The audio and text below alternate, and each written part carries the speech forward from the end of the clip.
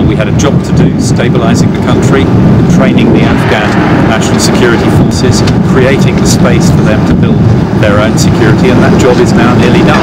So by the end of next year, our forces will be out of the combat role. I think people in this country want to see the job finished.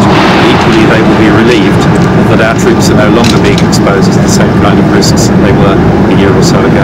The inventory of kit in Afghanistan has changed over time. So vehicles that we sent out at the beginning of the campaign in many cases have already come back and been replaced with many of the vehicles we're seeing coming off here, which have been urgent operational requirements purchased during the course of the campaign, specifically for the needs of that campaign. What we've done is very carefully looked at that fleet of vehicles, 3,500 vehicles and pieces of major equipment, and only those which we will need for the Future Force 2020, the new design of our army for the future, and that can be brought back economically, have been brought back. Anything that is surplus or is not fit for purpose will either be destroyed in theatre, or the important thing is that we will retain the capability to mount an operation on this scale should we need to in the future. The essence of proper defence is being prepared for all eventualities,